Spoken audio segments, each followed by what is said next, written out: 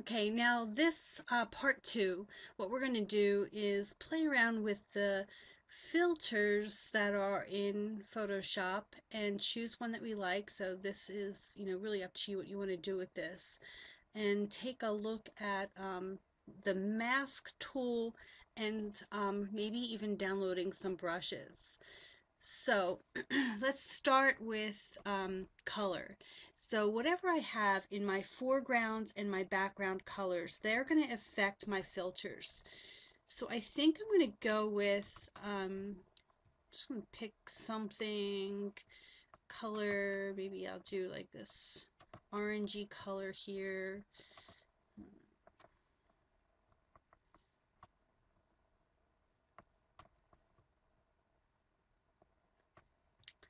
And it looks like I have like a white here. Let's just see what that looks like. Maybe what I'm going to do is get the seed color. And so basically what I did is clicked on the foreground, my cursor turns into an eyedropper, and then I can just like literally pick any of the colors as I like kind of go around the screen. And there's no one reason why I'm picking one color over another. I just happen to like this orangey color. So I'm going to pick it, click OK, and I can always change it.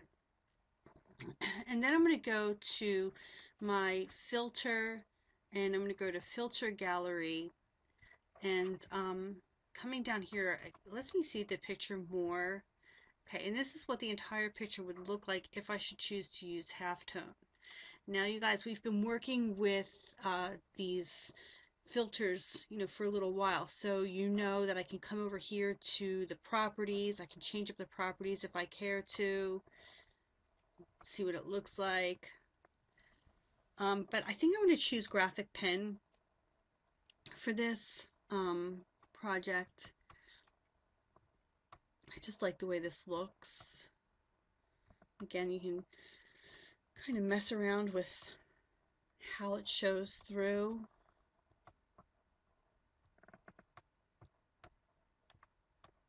How much of it you want, how much of it you want.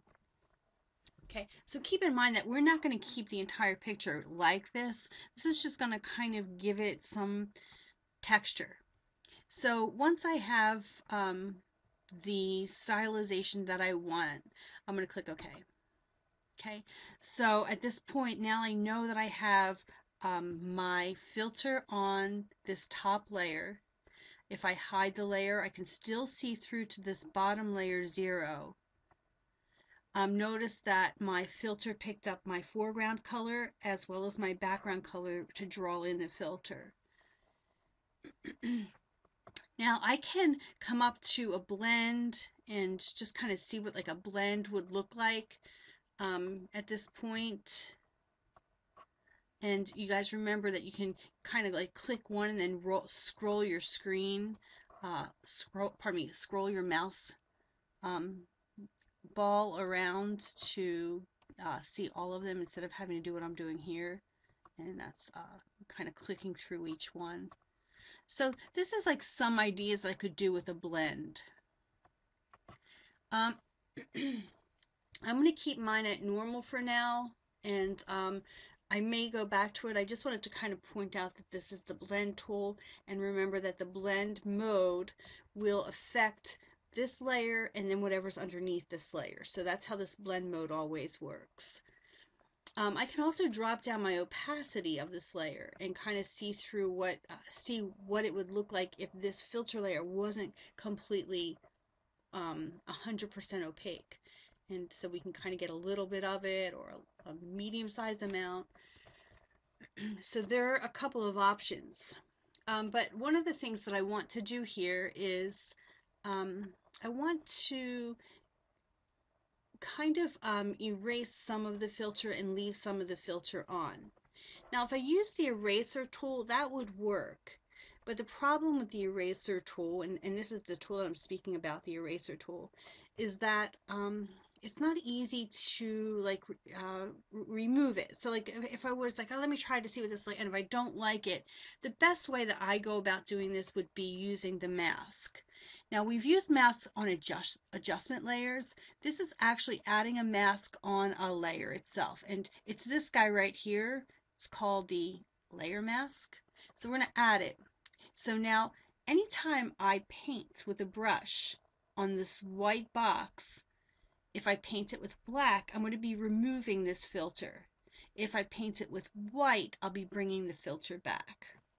So I'm going to come down here, make sure that I have a black foreground color. And remember, this little arrow right here lets you switch the colors back and forth. X on your keyboard lets you switch back and forth. And I'm going to go to my brush. So I'm going to press B on my keyboard and find my brush tool right here. And I'm going to come up to the option bar and I want to find a brush. So I have a bunch of brushes downloaded. I'm looking for like maybe something like that. Something that's kind of, yeah. This is, it looks like this is the water drop brush. Let's see. Okay, I'm just going to pick a brush.